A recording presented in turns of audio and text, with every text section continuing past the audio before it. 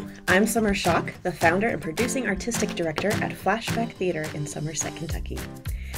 After 10 seasons of producing semi-professional theater that speaks to the soul, I have found I'm often asked the same questions about things to do with Flashback. How does Flashback operate? Who is involved with Flashback? How do I plan a season or pick shows? How do we market those shows? Since these are all common questions, I wanted to take some time to answer them publicly. After all, Flashback is a nonprofit organization, which means the public is the boss. There's more to Flashback than just productions.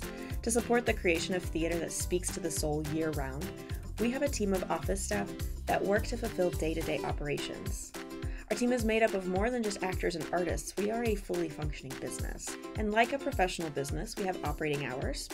Hours are 11 to 4, Tuesday through Friday. But as a creative business, we also have to operate after hours for rehearsals and performances. We have rehearsals a lot of evenings on weekdays, and we have performances that occur on weekends, including Sunday matinees. Like a professional business, we have fixed overhead costs such as rent, utilities, internet, and maintenance. But we also have our variable costs based on every production that we have throughout the year. Think sets and costumes, and of course our artists. Like many businesses, we have a day-to-day office staff, but we also contract many artists for specific productions. That can be actors, designers, directors, musicians, even crew. We also have community volunteers for postering, ushering, and odd jobs like set construction, cleanup, or just some organizing. And just like any other retailer, you can purchase Flashback tickets in person or online, and we even sell tickets over the phone. So who's involved at Flashback? Who makes it all happen? A lot of people are surprised to learn I do not own Flashback. Since it is a 501c3 nonprofit, it is technically owned by the public. That's you. Overseeing the organization is a board of directors who I report to. And while I guide the overall vision and direction, it's done with the board's advice and approval. They get to vote. I do not. And that's essential to the long-term success at Flashback. So my role as producing artistic director is to manage the business and artistic operations of the company overall. I manage our part-time staff, and they have responsibilities in the areas of stage management and operations. That's Renata. Individual giving and bookkeeping. That's Teresa. Marketing, which is Alex. And we also have a community development position, and they're in charge of sponsorship, ad sales, and managing volunteers. So as producer, I also oversee our production teams. That includes a show's director, stage manager, and various designers. The director and stage manager are the artistic and logistic heads of a show, respectively. And many people are surprised that actors are actually the final set of artists that come in to work on shows. A typical show can involve anywhere from 7 to 25 artists.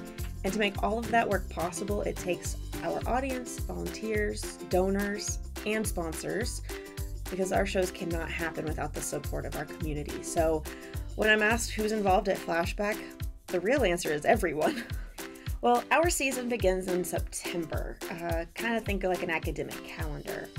I begin season planning in December or January for the following year. I read scripts and I build budget. We have 3 main stage productions. We usually try to do 1 fringe production that's later at night. We have a junior cast park tour, and of course our annual season announcement cabaret. We also have additional workshops and master classes held throughout the year to develop new works and also the skills of our artists.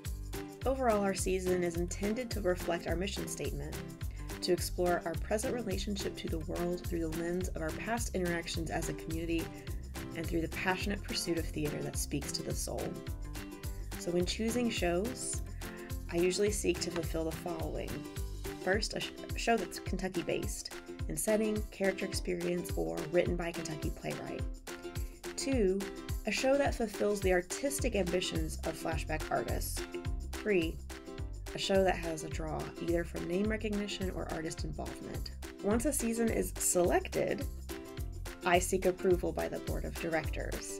And once they've signed off on it, I get to start putting together our production team and venues for all the shows.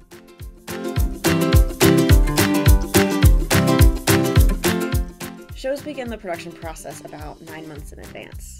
Every year, each of our productions has different needs and a different scope, so no process will ever be exactly like another process, which means also that no two productions cost the same. Our director for a production would guide production designers to make decisions regarding the look and feel of the show before we even hold auditions. Set and costume designers will spend hours researching the intended setting, and they'll draft initial concept drawings, idea boards, mock-ups, models. Once final designs are agreed upon, then they're ready to be presented to the cast at the first read, which is usually held about 6 to 8 weeks before the show opens. Following the first read, actors commit countless hours to working on the show during rehearsals, but they also work on memorization and characterization outside of rehearsal. All the while, designers are busy bringing the design of the show from dream to reality. Putting on a show is no easy task, and it requires commitment and dedication from all of our artists. To show our appreciation for all of their hard work, Flashback is committed to compensating artists and designers for their time and talent.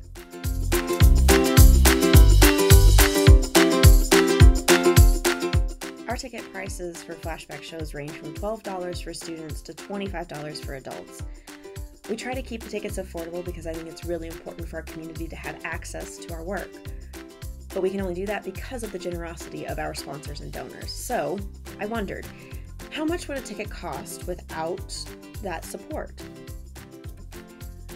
For last season's production of Sweeney Todd, our total production cost was $20,968.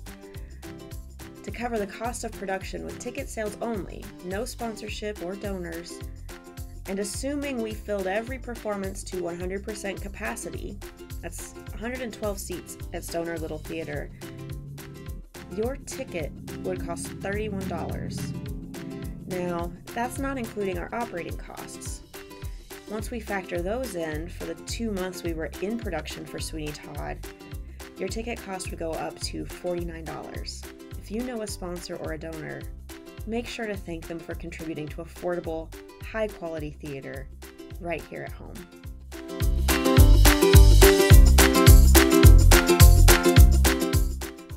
One of my very favorite stories from the first year of Flashback was when a woman came to the show, bought a ticket, and asked me, how do you market the show?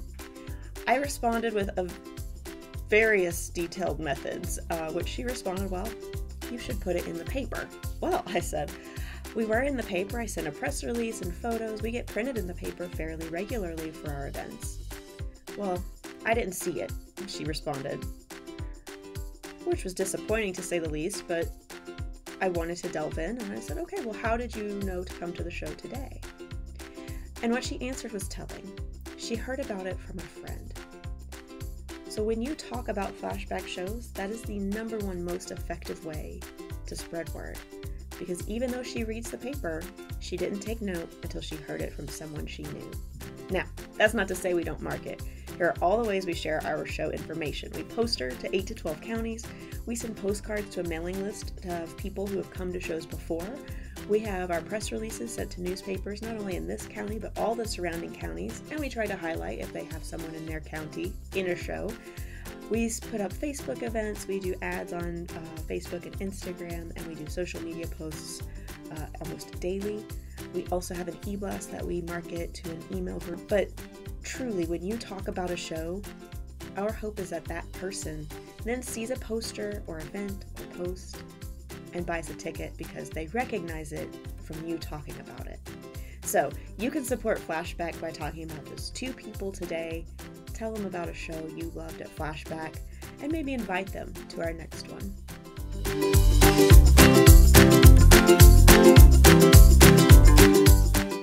Well, I like to think Flashback is for everyone. Unfortunately, it's the rare theater goer that likes every single Flashback show in a season. It's our mission to provide an array of experiences for audience members every year, and what you don't like may be another's favorite show, or vice versa. We try to program a comedy, a friend show, a Kentucky-inspired piece, and a recognizable big-name show. Usually musicals are only every other year just because of the budgetary restrictions. If you want to see more of the shows that you recognize or bigger shows, we do need your support, so consider giving to Flashback.